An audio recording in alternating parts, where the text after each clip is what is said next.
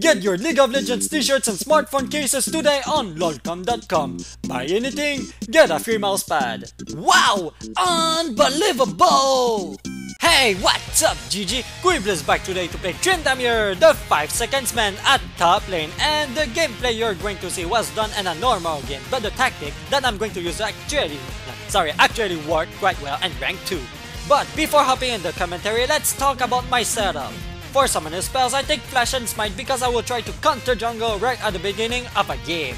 For runes, I take Armor Penetration Red, Flat Armor Yellow, Magic Resist per level Blue, and Flat Attack Damage for Quintessences. For masteries, I take 2190, 21 points in offense to boost my physical power, and 9 points in defense to survive in the laning phase. For starting items, I take a Cloth Armor to increase my armor, a Ward to send incoming jungle gang, and 2 health potions to heal if I get my ass handed by my opponent. Well then, let's get the show on the road. Right now, I'm staying in the Baron pit to not be seen by an enemy, and I plan to spin to win through the trees when the jungle monsters spawn to try to steal the red buff. But my tactic will probably not work because I have 2 freaking junglers. That's right, both Lee Sin and Aatrox have Smite, so they will get the red and blue buffs at the same time. Screw these butt fucking friends, but whatever, I'll still try to steal something. So here I am like a sneaky ninja. Jess goes back in lane and I luckily didn't get spot. I'm waiting until the Lizard gets slow enough to smite it, but I failed because Aatrox used it before me. So now I just decide to get the fuck out of there instead of trying to kill that fucker bitch for 2 reasons.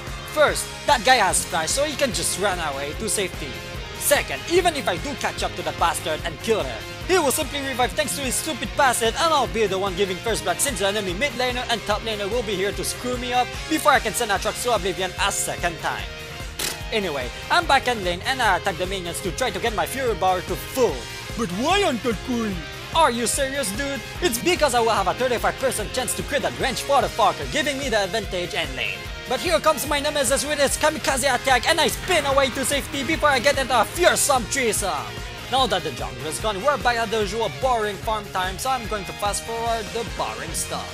When your Fury Bar is full, charge at Jace with a spin and try to stick to him like a crazy glue to damage him. But yeah, if you get knocked back with his Hammer of Doom, that's just too bad. But it's alright guys and girls, just keep on trying over and over again until holy motherfucking double junglers gang! I'm getting sandwiched by 2 homos and a monster with a large dick! I try to spin away to safety but I get boing boing by Aatrox's kamikaze attack! And I go down!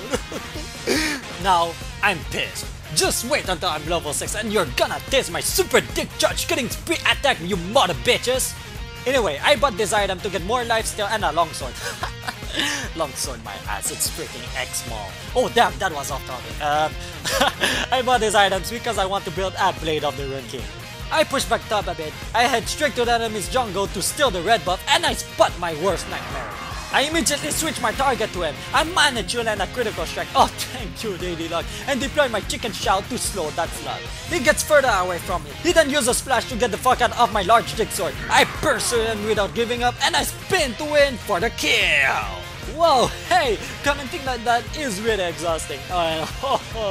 Now these 2 guys are pursuing me. They want revenge for their fallen teammates. I use my spin through the trees hack and I get away to oh what the fuck? Oh no, I'm warding the freaking bush. And because of that, Lee Sin managed to Hadouken me. Seeing my troll Trundle with me, I decide to fight back against that blind fucker bitch and I use a rage spin to win combo to finish him off.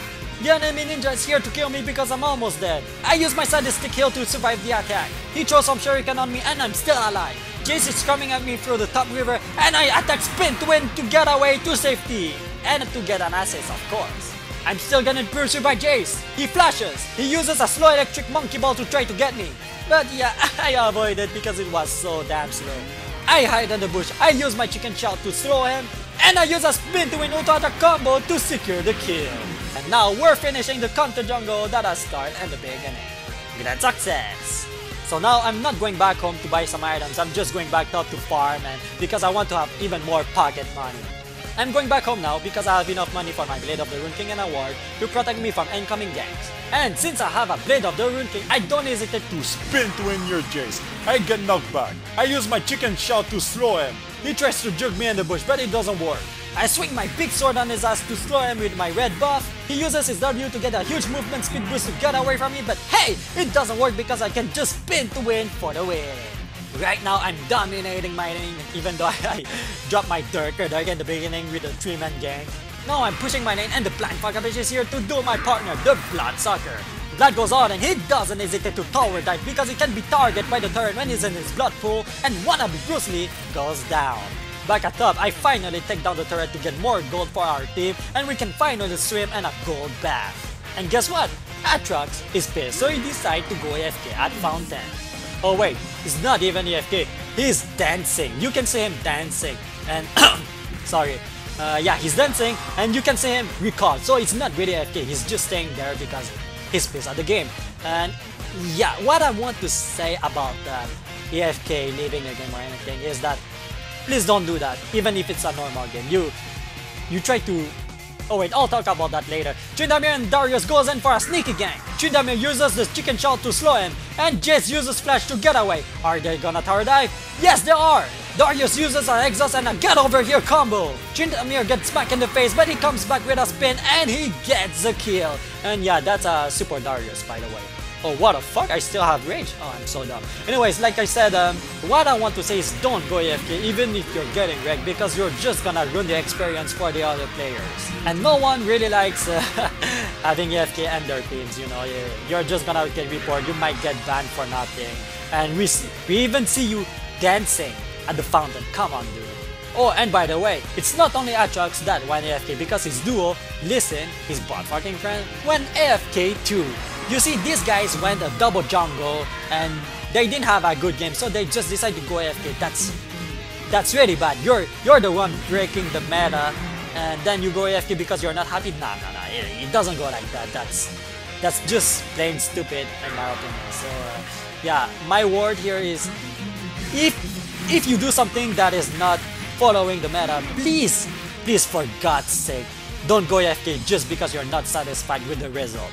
It might not be a big thing for you because you don't care about the game, but for the usual casual player, it's really frustrating because you come here to have fun. You don't want to, you don't want to have a bad day. You want to relax, and when you do that, you're not taking in consideration the other players, and that's really, if I can say, greedy of your part. I really like this side of the community.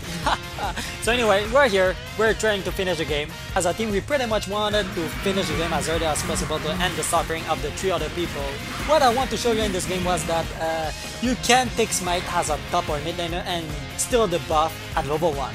I will probably play a top champion, take Smite, and show you the whole process once again when I successfully do it. Whatever, that's it for today, people, and I'll see you next time. Ciao!